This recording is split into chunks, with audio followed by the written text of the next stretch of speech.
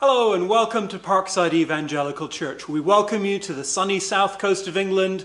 We welcome you in the name of the Lord Jesus Christ. As you can see, the church is empty at the moment. It's one of the great tragedies that this glorious building that God has blessed us with is empty and unused. But hallelujah, the church is not the building. This is a wonderful resource, and we hope and pray that you will be able to join us soon in the coming months when we finally get over this pandemic. We hope and pray that we will all join together as the body of Christ and sing the praises of God again, one in unity in spirit. But thanks to God, through the technology of the internet, through the technology of YouTube and recordings and everything else, God is not bound. The Holy Spirit is not bound. The people of God are not bound. We are one in Christ. And so will you join me as we worship Jesus together? Hear now the call of God to worship. And don't just think of these as the words of David in Psalm 30, but think of them as the words of the Lord Jesus Christ, especially as we are celebrating the victory of Easter. Last week, we remembered that Jesus rose again from the dead. And this week, we are continuing to grow in the triumph that came through that. And so hear the words of Jesus in Psalm 30. I will exalt you, O Lord, for you lifted me out of the depths and did not let my enemies gloat over me. O Lord my God, I called to you for help and you healed me. O Lord, you brought me up from the grave. You spared me from going down into the pit. Sing to the Lord, you saints of his. Praise his holy name, for his anger lasts only a moment, but his favour lasts a lifetime. Weeping may remain for a night, but rejoicing comes in the morning. And so it's with this glorious hope, this expectation in the midst of this crisis, in the midst of the pandemic, in the midst of all the problems that we face, that we turn to Jesus, the mighty victor. We turn to him in triumph and we raise our voices to him in song as we sing Love Divine, all loves excelling.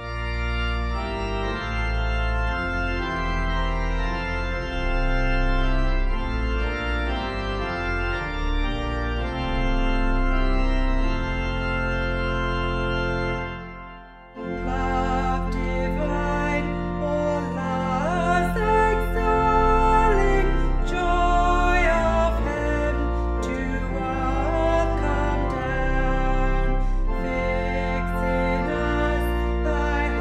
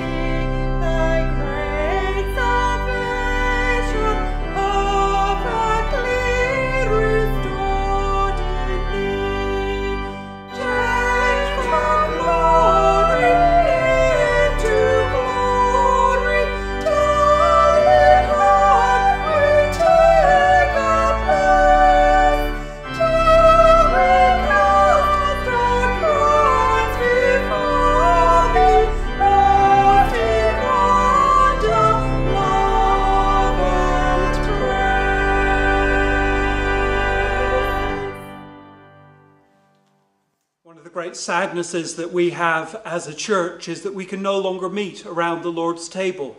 While the COVID-19 pandemic continues, as we continue to be locked down in quarantine, we can't meet around this glorious table.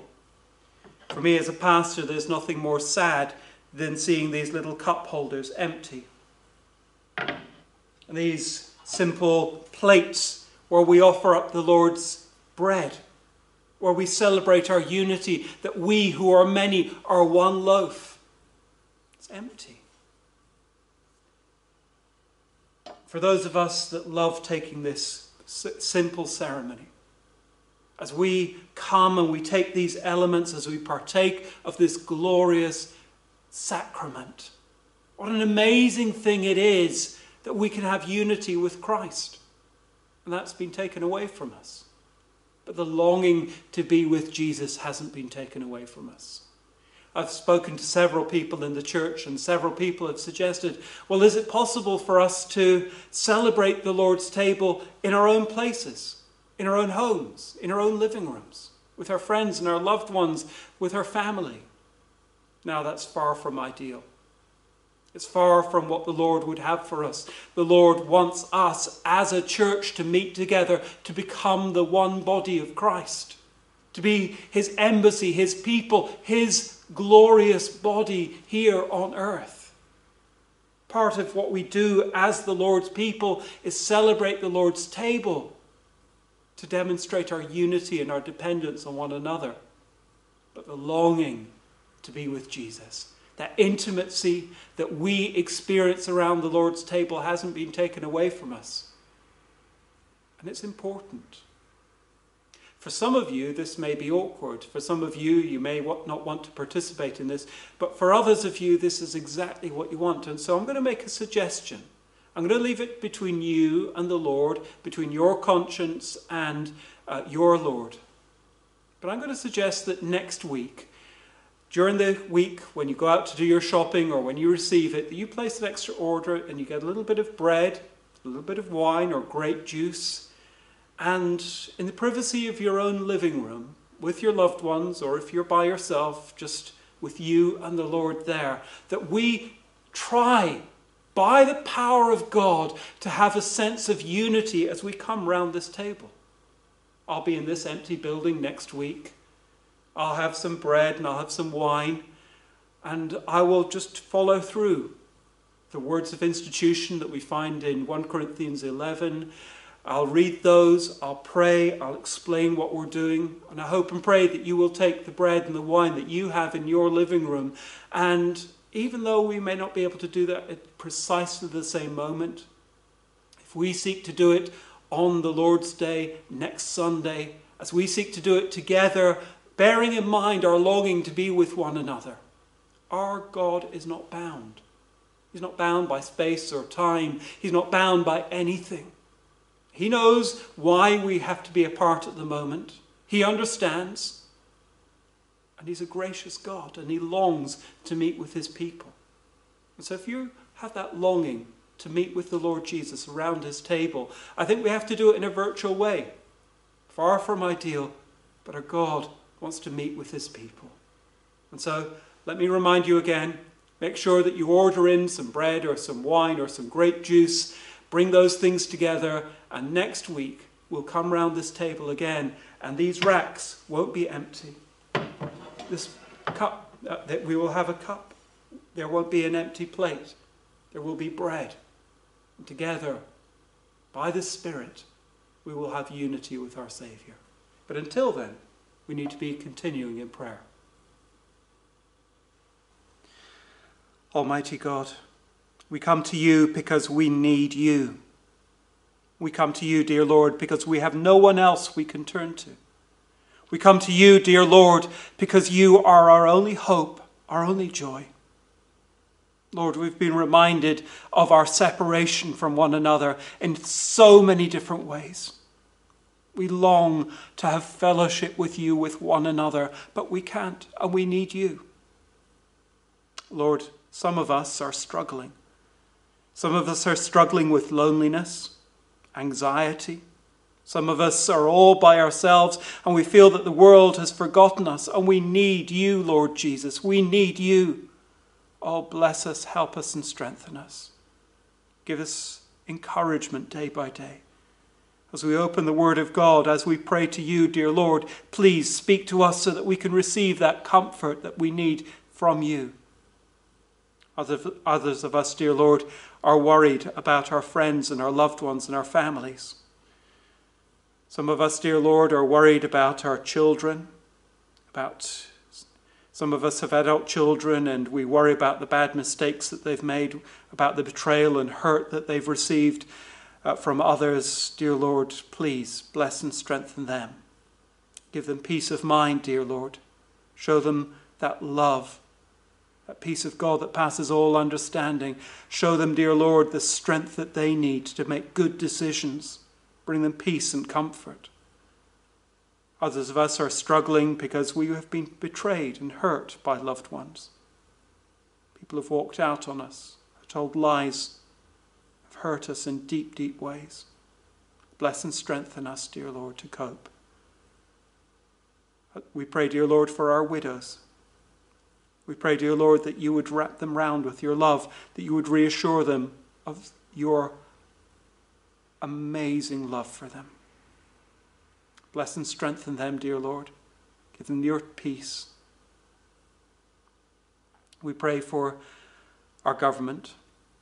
We pray for the swift healing and recovery of Boris Johnson, our Prime Minister. We pray, dear Lord, that he would come back to full health soon and that he would be able to make good decisions.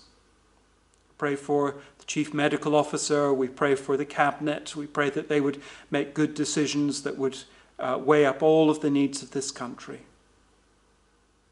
Lord, we pray that you would stay the hand of this pandemic. We thank you for the National Health Service. We thank you for the doctors. I pray for my doctor friend up in Cumbria. Lord, please bring him healing. Have mercy on him and help him to recover from this coronavirus that he's received. Lord, please bring him healing and protect his wife and his child as well. Use his gifts and his skills so that he can swiftly return. Lord, I pray for my doctor friend over in Illinois as well, Lord. Please bless and protect Russell. Have mercy on him. Help him not to spread the infection to others. Help him not to catch it himself. Protect his family as well, dear Lord. I pray that he would have great wisdom as he ministers to other people in the midst of this pandemic. Bless and help him, dear Lord, and all of the other doctors and nurses just like him.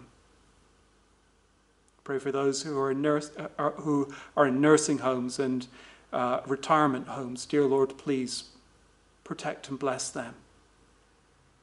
Have mercy on them.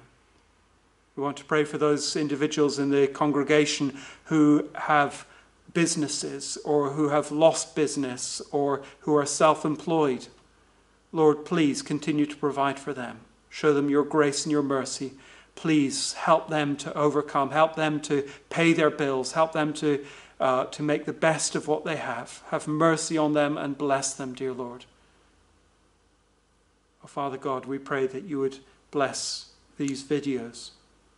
You would bless our phone calls, that you would bless our encouragements to one another, that you would use all of these things to extend your kingdom. Make us strong, dear Lord. Help us to triumph in Christ in the midst of this adversity that we are going through. Bless us, help us, and strengthen us. In Jesus' name we pray. Amen. Now we're going to sing, Lord, I will delight in thee. It's a wonderful song. It always fills me with joy when I hear this. It's another song by my friend Luke Morton. What a wonderful blessing that we can delight in Jesus. And if we're not delighting in Jesus, then what basis do we have to overcome and to triumph in the midst of all the adversity that this life sends us?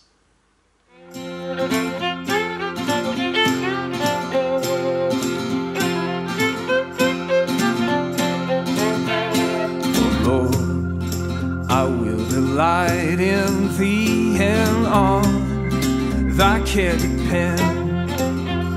To thee in every trouble flee, my best, my only friend. When all created streams are dry, thy fullness is the same. May I with this be satisfied and glory in thy name. No good in creatures can be found, but may be found in thee. I must have all things and abound, while God is God to me.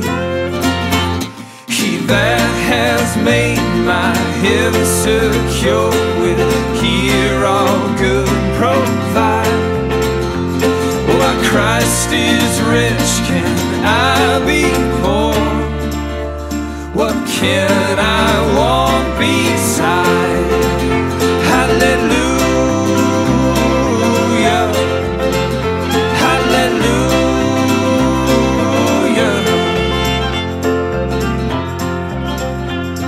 Oh Lord, help thou my unbelief and still my every fear, that I may know thy sweet relief and feel thy presence near. Oh Lord, I cast my care on thee, I triumph and adore. Henceforth my great concern shall be to love and please thee more. Hallelujah, hallelujah, hallelujah, hallelujah.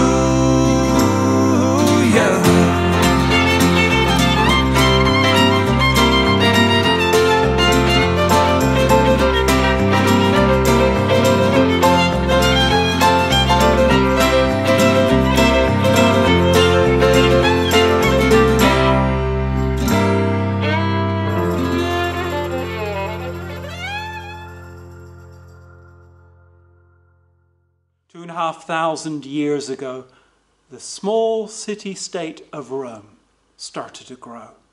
First, they managed to conquer the Italian peninsula, and then as they had military success after military success, they eventually surrounded the whole of the Mediterranean basin and even came across to the British Isles. And all of this was won by war and bloodshed. It was based on slavery. It was based on theft, but it worked. If you were an ambitious Roman senator, if you wanted to grow in your prestige and wealth as an aristocrat, if you were part of the equestrian class and you wanted to expand your power and prestige, you would go into the army, and there you would rise up through the ranks till eventually you gained enough prestige and respect and enough influence to be able to gather an army round, and then you would go to the edge of the Roman Empire and you would find new tribes to conquer. The painting you're looking at the moment is of Julius Caesar, sat in great authority, having just conquered one of the Gaulish tribes. Gaul is in modern-day France. One of the Gaulish tribal leaders is throwing down his weapons at the feet of Caesar in submission to him. Down to this side, you can see kneeling there is another one of the chieftains. He too has surrendered to Caesar. News will get back to Rome about this great victory. And in Rome, the Roman Senate will gather together and they'll decide, is this victory worthy of a triumph? And if they vote that it's worthy of a triumph, on the appointed day, Julius Caesar would bring his troops into Rome. All of the streets would be lined with people. The whole of Rome would come out to see the conquest, the fruits of this theft and pillage. First, the troops themselves would go through the streets of Rome. phalanx after phalanx, cohort after cohort, century after century would work their way through the streets of Rome as the people cheered them on. Smoke and incense would rise up. The smell would fill the streets. Eventually, in the middle would come Caesar himself, magnificent on a chariot, looking glorious. Behind him would be all of the slaves that he had brought into captivity. Many of those would be sold in the slave markets to work on the surrounding estates and farms. Many would work in the quarries. Others were there as a sign of submission to the authority of Rome. And there, at the end, would be the conquered kings and chieftains. And they met the grimmest fate of all. These rebels against Rome would be brought into the center of Rome, in front of the temple of Jupiter. And there they would be slaughtered, to show all of the other rebellious kings that dared resist Rome about what would happen to them if they stood up against the mighty Roman Empire. It was a grim and grisly time. And the astonishing thing is, this is the image that Paul uses to describe our lives as Christians. Hear now the word of God. Our God and Father, we pray that you would bless us and help us to understand your word. In Jesus' name we pray. Amen.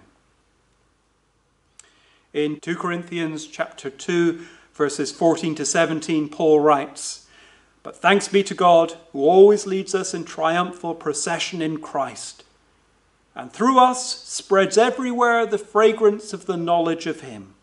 For we are to God the aroma of Christ among those who are being saved and those who are perishing.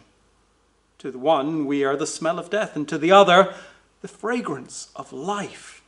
And who's equal to such a task? Unlike so many, we do not peddle the word of God for profit. On the contrary, in Christ, we speak before God with sincerity, like men sent from God." This is the word of God to us today. I want us to think today about how it is that Christ leads us in triumph. I want us to think about three things. Christ leads us to overcome suffering. Christ leads us to overcome misunderstanding, and Christ leads us to overcome compromise. But I want us to just start by thinking how Christ leads us to overcome suffering. It doesn't sound obvious. But when Paul writes, "But thanks be to God who always leads us in triumphal procession in Christ, and through us spreads everywhere the fragrance and knowledge of him."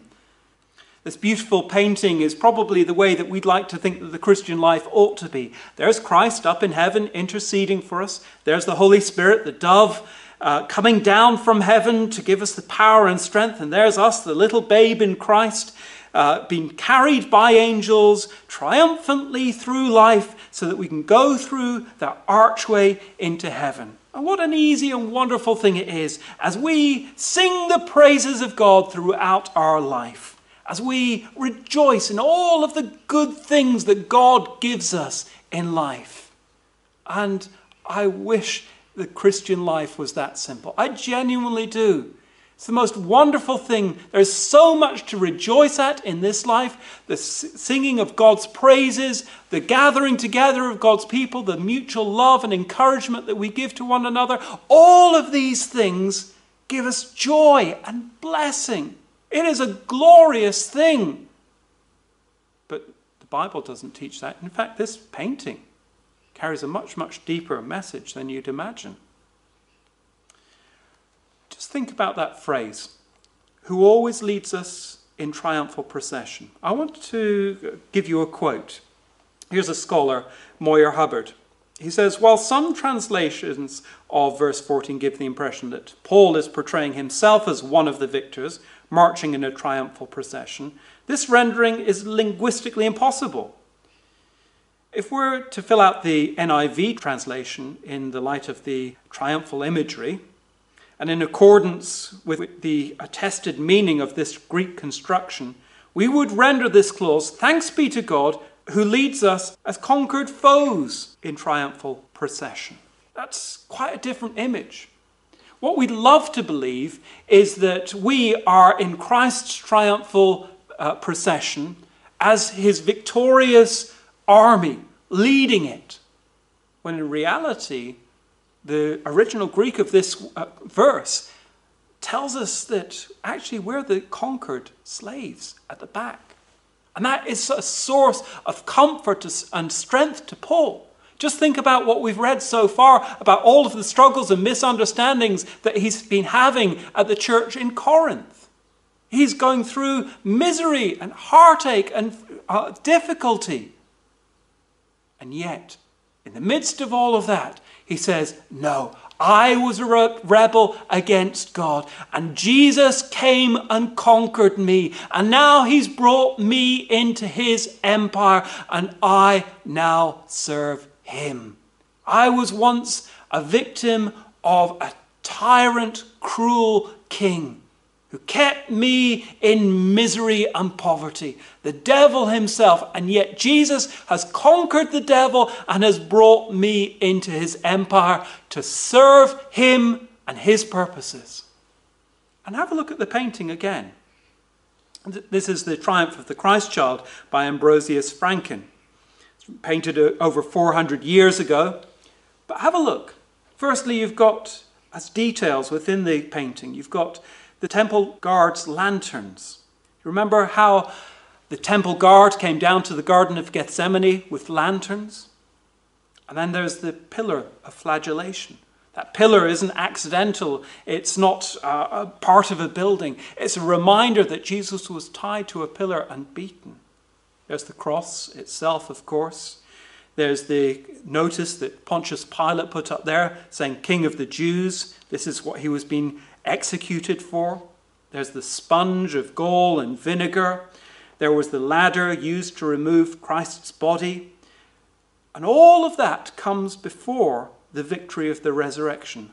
All of that comes before the fountain of living waters that you see through that archway that symbolizes the glories of heaven to come. And so the Christ child is being empowered by the Holy Spirit and carried by angels to face all of these things. And you and I, dear brothers and sisters, are children of God. And yes, angels may carry us through the difficulties and struggles of this life, but we are to walk in the way of Christ. I came across another quote. Here's Carl Trueman as he writes about Martin Luther. I thought this was really helpful. As Carl Trueman writes about how Martin Luther, the great reformer, was trying to help the new Christians who had left behind the misunderstandings of the Roman Catholic Church at the time and had wanted them to come back to the authority of the Bible. He wanted them to understand that the Christian life was one of following Christ. And so, as Carl Trueman sums up Luther's theology of suffering, he says, the theology of the cross isn't simply an example of how God is gracious. It's also the basic pattern of understanding of how he is to work in us and through us, his church. The theology of the cross isn't a cerebral thing. It's not just one we think about and grow in understanding in our mind. It profoundly affects our Christian experience and existence, making demands upon our whole lives and turning theology into something which controls not only our thoughts, but the very way in which we experience the world around and taste the blessings and fellowship of God himself. Suffering and weakness are not just the way in which Christ triumphs and conquers. They are the way in which we are to triumph and conquer too. In other words, if suffering and weakness are the ways God works in Christ, it is to be expected that those are the ways that he will work in us who seek to follow Christ. One does not become a theologian by knowing a lot about God. One becomes a theologian by suffering the torments and feeling the weakness which union with Christ must inevitably bring in its wake. Those are strong words, but they're true words. Jesus said, pick up your cross and follow me. And so as we think about that painting accurately shows us that yes, we're a child of God. Yes, Jesus intercedes for us. Yes, Jesus sends down the Holy Spirit to empower us and bless us. Yes, we are empowered and blessed by angels. But we still follow the way of the cross. A way of struggle, a way of suffering, a way of hardship. But we bear all of that willingly, knowing that Christ himself suffered those things. And knowing that even if we don't fully understand why is God taking me through such a hard time, why am I so worried about my loved ones? Why is this so difficult and hard? We look at our cross, and then we take our eyes off our cross, and we place them again on the cross of Jesus. And we say, Lord Jesus, I would far, far rather serve in your empire. I would far rather serve under your kingdom. I would far rather serve you with this cross than be under the slavery of misery and meaninglessness and hopelessness that I once was before you conquered me. My conquest is now a liberation. My slavery is now a freedom as I serve you, as I'm no longer a slave to sin. I'm a slave to you, and by being a slave to you, I am free to do what you designed me to do, and free to love you and serve you forever. And so yes, we may go through hard times in this life. Just that painting reminded us, through that archway is the conquest of the grave. Beyond the conquest of the grave is the fountain of living waters, the fountain of life that Jesus at the end of Revelation says, come and drink from the waters of life. Come and drink freely. All the glories that are to come if only we will follow Jesus. And so, pick up your cross day by day. Remember that you are part of that triumphal procession. Jesus has won the victory. He has rescued you. He has brought you into his kingdom. And he has a greater kingdom to come. The second thing I want us to think about is how Christ leads us to overcome misunderstanding. Paul says, for we are to God the aroma of Christ among those who are being saved and those who are perishing. To the one we are the smell of death, to the other the fragrance of life. There are two images wrapped up here. One image is of the aroma, all of the incense and everything else that is offered up as part of that triumphal procession in Rome. And the other image is the image of the temple. The temple of Solomon, where on the altar of incense, that incense represented the prayers of the saints. And both prayers of the saints and the altar of incense in the temple in Jerusalem were a pleasing aroma to God, something that brought delight to his heart. It's a wonderful thing to go out into the garden and to smell the roses, to smell the different flowers. It's even better, obviously, if you don't have hay fever. But oh, what a wonderful thing it is to smell the delicious perfume of honeysuckle on a summer's evening. It's the most glorious thing. And of course, smells have this amazing power to awaken our senses and to bring back memories. In fact, many religions use different types of smells. If you go to the Far East, you'll find Chinese temples and Hindu temples where they offer up incense. If you were to go into ancient Jerusalem, you would find there the high priest would be offering up incense. If you go to Orthodox churches and Roman Catholic churches today, there on high days and holy days, they offer up incense to God. For us as Bible-believing Christians, for us first and foremost, it is the prayers of the saints which is the incense that we offer up to God.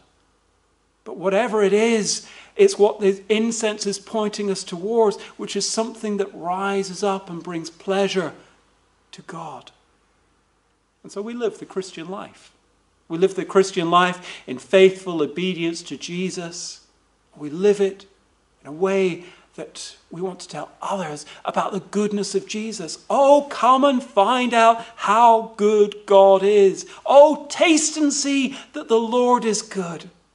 Let me tell you about what Jesus has done in my heart and my life. Experience it for yourself. And those of us that know Jesus and have found that strength in our own hearts and our own lives, we're delighted to tell everybody else. But we also have a new way of living as well. We say, no, I can't live that way. I can't support those things. I can't be behind this. No, those things are bad because they are displeasing to my God.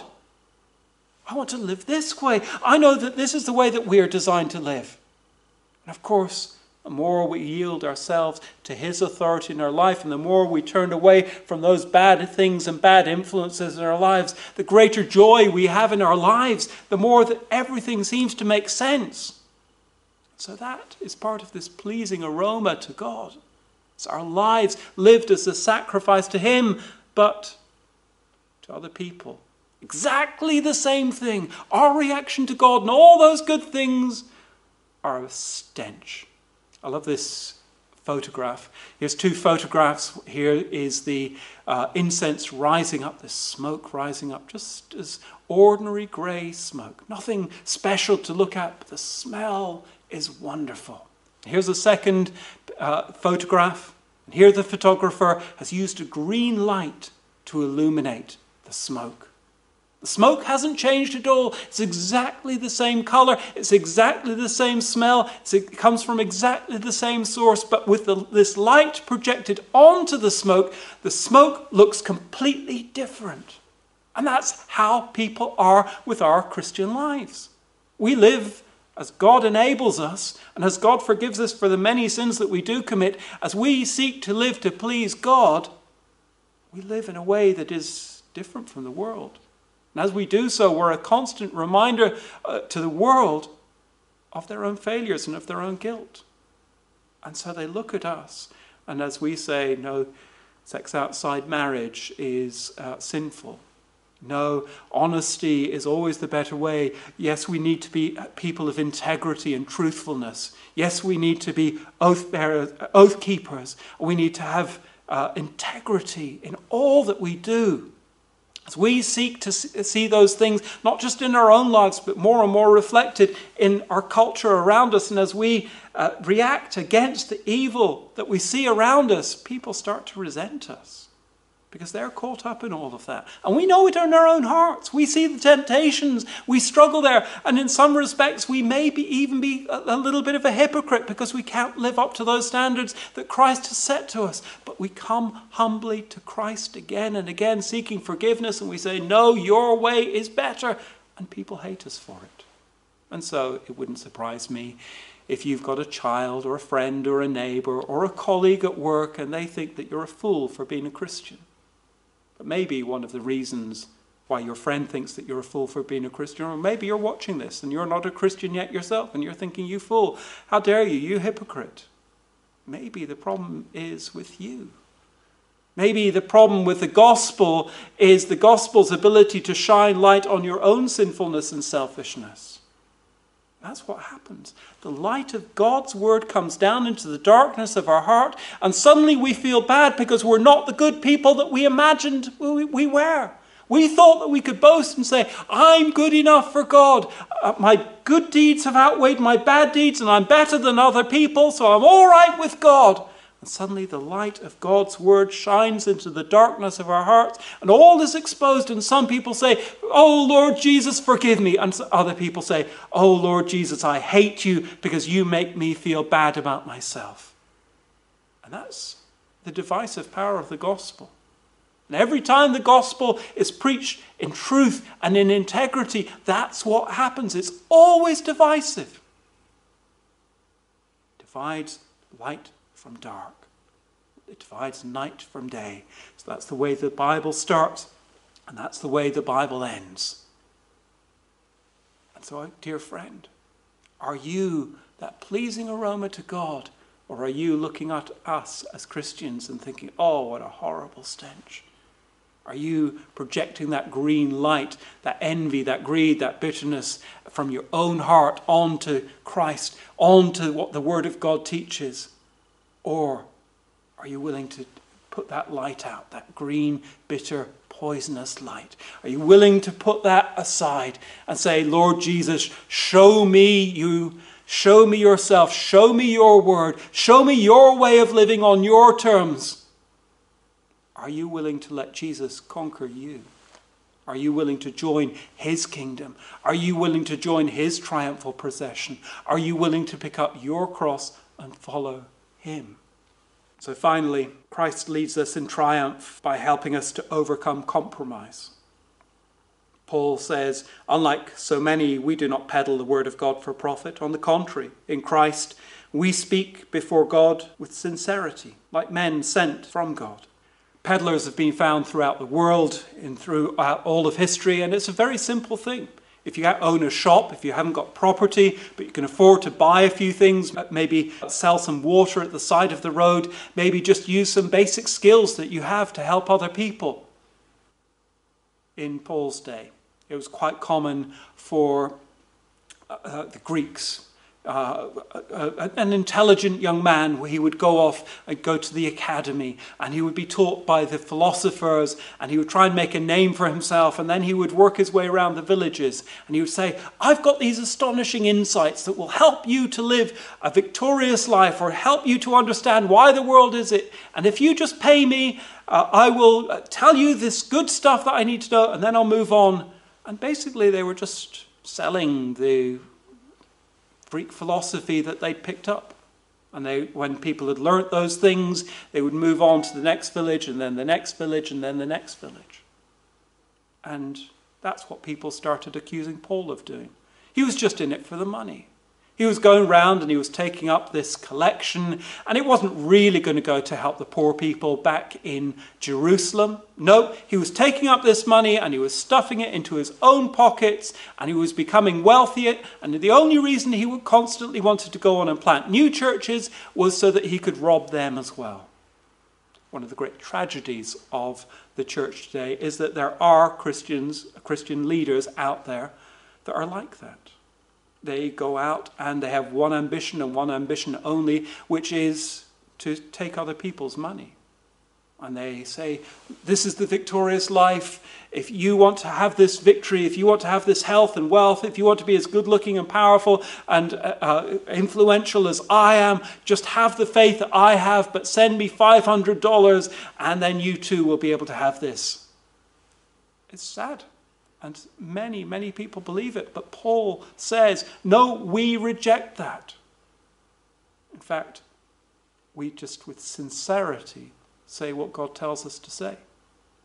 And so one of the reasons that I have had to talk about the theology of the cross, that picking up the cross, that difficulty, rather than saying, let's triumph in God, let's sing his praises, let's just pretend everything's hunky-dory and happy and woohoo. I know that there's Christian ministries that just always, only ever concentrate on the positive. And there are many, many things to be positive about. But if we only ever do that, then we're just peddling the word of God. But if we speak with sincerity, we say the hard truths that the Bible also teaches. And so we point people to Jesus. Jesus reigning triumphant in heaven. Jesus having overcome death. Jesus coming again to make all things new, to make a new heavens and a new earth where there will be no more death and pain and suffering. Jesus giving us hope after death. We preach all of those glorious things, but we also preach Jesus crucified, Jesus betrayed by his friends, Jesus nailed to a cross, Jesus beaten and betrayed. And we remember our own sufferings, bound up in Christ's sufferings. Him giving us the strength to overcome them. Him reminding us of his mere 33 years of life on this earth as a human being. And for almost 2,000 years now, that body that was so cruelly treated, risen again victorious, ascended into heaven 40 days after the resurrection, seated now at the right hand of God the Father, coming again in glory at the end of the age. The Lord Jesus Christ having overcome. How short those 33 years seem to be in comparison to the almost 2,000 years since he ascended into heaven. And how short this life will be for you and I. Whether it's 80, 90, 100 years that we live, how long eternity will be in comparison. And so we preach the word of God in sincerity. We try and tell others in sincerity the good news of Jesus. But also we encourage people to sit down and count the cost. We remember that Jesus called us to pick up our cross and follow him. We remember that this life is short and that heaven is long. And with sincerity we say, find mercy in Jesus. Let's pray. Our God and Father, we come to you now. We just ask that you would bless us and help us. We ask, dear Lord, that you would help us to overcome. We thank you and praise you, dear Lord, that you sent Jesus. He, the great general, invaded our territory, conquered our slave master, the devil, put him to death, and has now brought us into his kingdom. We thank you and praise you, dear Lord, for the freedom that we have in Jesus. Now help us to live lives that are pleasing to you. Help us to be that glorious aroma, that wonderful incense. Hear our prayers, dear Lord. Bless us, strengthen us, and help us. And help us, dear Lord, to act in sincerity, to tell others the good news of Jesus. We pray this in his precious name. Amen. We're going to conclude our worship by singing, May the Mind of Christ, my Saviour.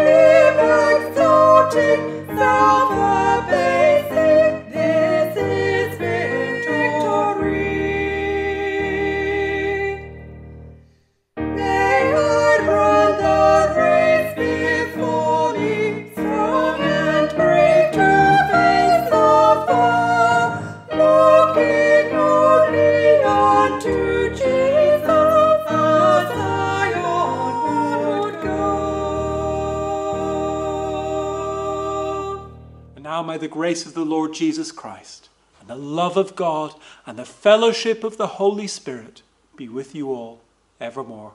Amen. I hope and pray that this was a blessing to you.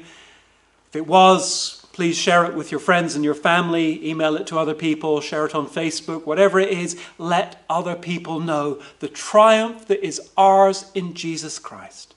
And until next week, God bless you.